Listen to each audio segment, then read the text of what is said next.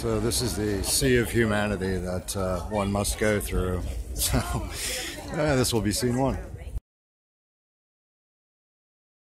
Okay, so it's Friday, the first day of July. It's 50 degrees in San Francisco, and we're going to Alcatraz. Here we go. This is interesting, right? The top level of the ferry that's going to Alcatraz. If you see this, it's all photoelectric cells and a wind turbine. It's actually a hybrid cruise vessel. I'll send you a link to the company that produces it. I thought it was kind of interesting. I'm going to stop bothering the people around me now. So I'll try this again. I had some technical difficulties with the last shot, but pulling into the island right now, into the dock. It's the old maintenance dock.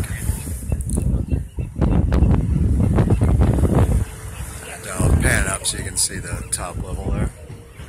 We'll be stopping here and disembarking, and I'll pick up sometime after that happens. Breaking out into the open again. You can see this was a guard barracks when this place was a prison, but originally this was, I think, the first military barracks they built on top of. I could be wrong, but I think so. We're headed up here, the top of the very long hill, to the guardhouse. And I think, if I remember it, that's the powerhouse up there. And we can go see that too. But I just want to get through this cattle slog, right? And so you can just begin here to see the outline of the actual prison building, almost at the top of a very long hill. If you look at the water tower, you see the graffiti on there from when the Indians took this place over in the 70s. They held it for a while. I think almost a year. More further up the hill. Any building that has its own showers like these, probably nothing good happens in a building like that. Yeah. You know what, they haven't covered up. Yeah, I can't imagine that being fun under any circumstances at all whatsoever. So this is one of the first parts of the prison that the inmates would see. This is part of what will be the reception center. So, joy. This little lovely area you can see directly behind me is one of the cell block areas. This one is condemned and not on the tour. See if I can gently move over into that. You can see the rows of cell blocks, and this is an idea that the state of California prisons for a very long time, almost all the old ones look exactly like this. This one is only 3 stories high. San Quentin, I think no, I don't think I know. San Quentin is 5. So we'll move on with the tour.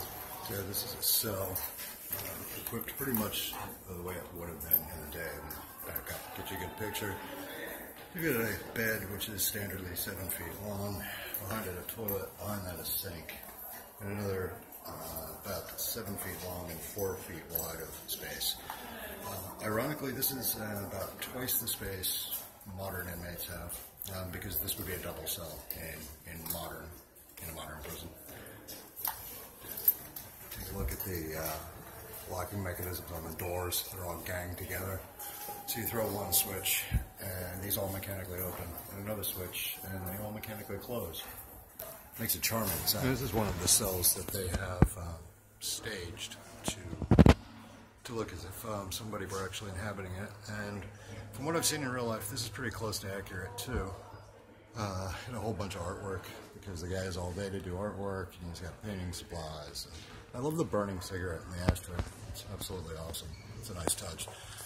But again, just from a purely practical standpoint, I know that's tiny, but that is a crap ton of space. Surely it is. One thing that's very striking to me about every time I've been here and being here is how relatively small this place is in modern terms. I'm going to flip around and just shoot that way, and you can see the 3 tiers of cells, and there are 3 streets or cell blocks. You can see this is C and D, and then you would have A and B. So it's not huge by modern standards, and a lot of the elements of it are depressingly familiar. You'll immediately, I think, know what this thing is, even without the telephone being there. You can see it's the visitation area. Some things absolutely never change. Super low light conditions, but here you can see a lithograph of people, civilians coming in using the visiting room, and this is what they were seeing from their side. Again, it's the standard little embrasures. We'd have a telephone in, and they would come here from the administrative offices of the prison.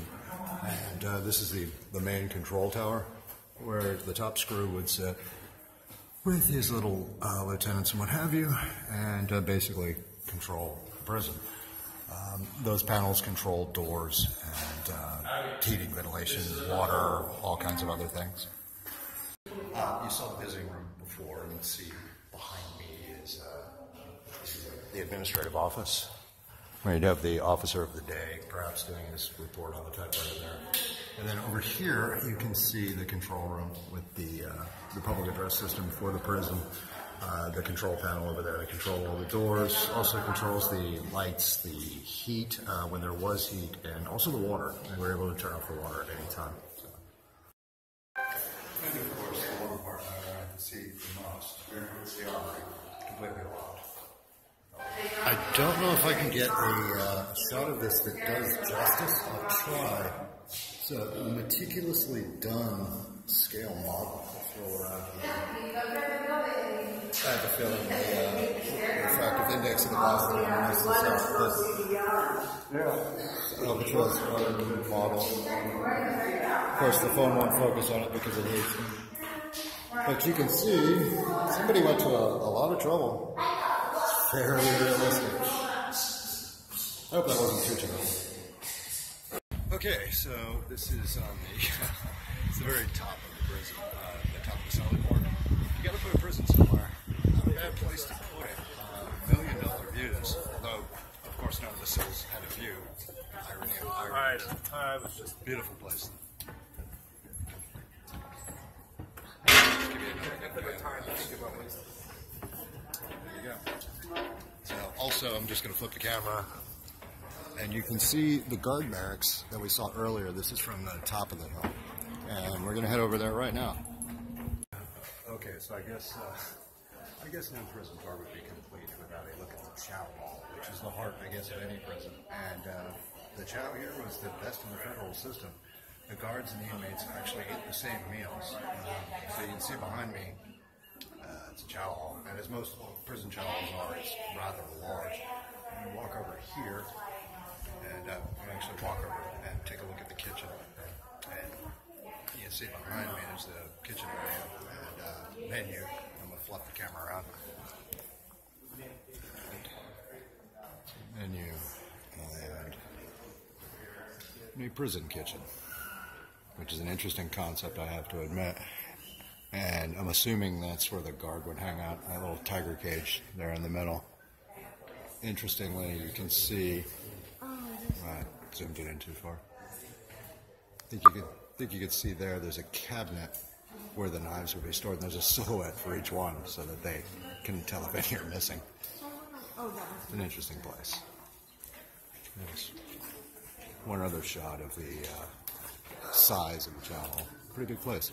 Okay, so this is the back of the cell house, and traverse along the rest of the admin building, the water tower that we saw before. And down this pathway is the Prison Industries building, which we're going to check out next.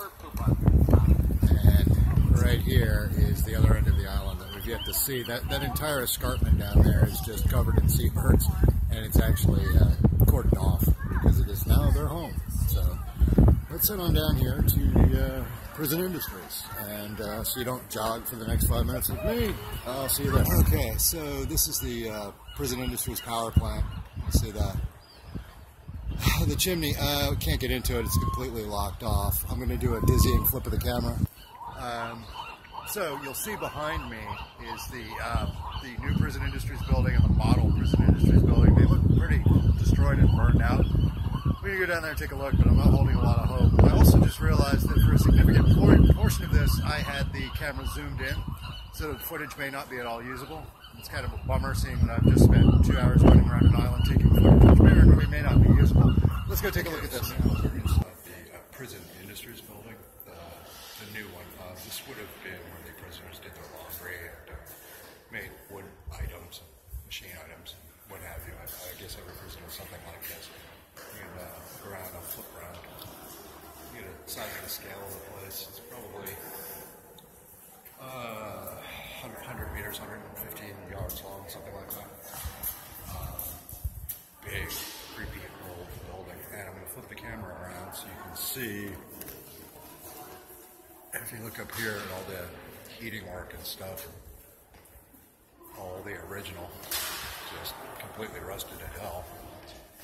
You get down here and you will see these forced air, hot water heating systems that you still see in buildings in San Francisco to this day. And another thing along the same lines that I found interesting, these sinks, you will see sinks, not in this condition, but exactly this same sink, a iron sink, enamel coated, in the utility rooms of all of these old buildings in the city. All exactly like that. And I guess they stored one of the signs in here. So that's about it for that. There's some exhibits in here, but mostly everything has been torn out. Looks like they had some overhead machinery going on here for some purpose. No idea why. But that's about it for the model industries. Okay, so behind me you can see the water tower from before. And we're at the very top now. And actually, this is the rec yard. So this would be where the prisoners could come. They had access to bats and balls and sports equipment and all kinds of shit. And they would play baseball here. And the thing is, home plate would be down there. This would be the outfield. And what actually happened is they had to change the rules, because if you went over the wall, it was actually an out, because it shut the entire game down and somebody had to go get a new ball. As you can see, I've got the yard to myself, which ironically you end up with in real life. But yeah, the whole thing to me, it's a shit ton of space. Okay, so we're at the area. We've got to go up to the city. About 14 hours up here. Just do a quick pan around so you can see. Pretty standard. You got a snack bar, bunch of tables, a whole bunch of people getting on, and judging from the line, you can see it out that window. This is going to be hella crowded in about 5 minutes. So I'll see you back at home.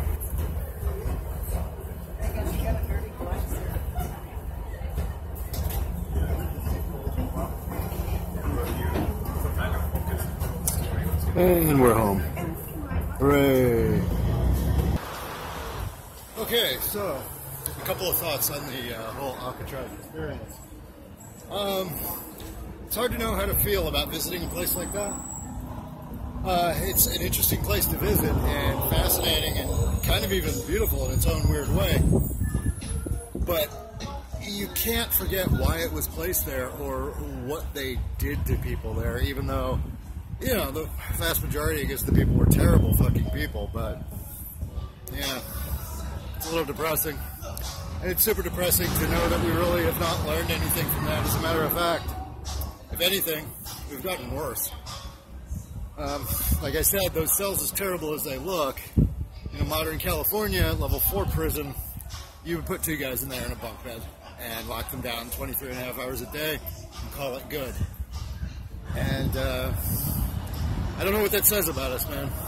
I really don't.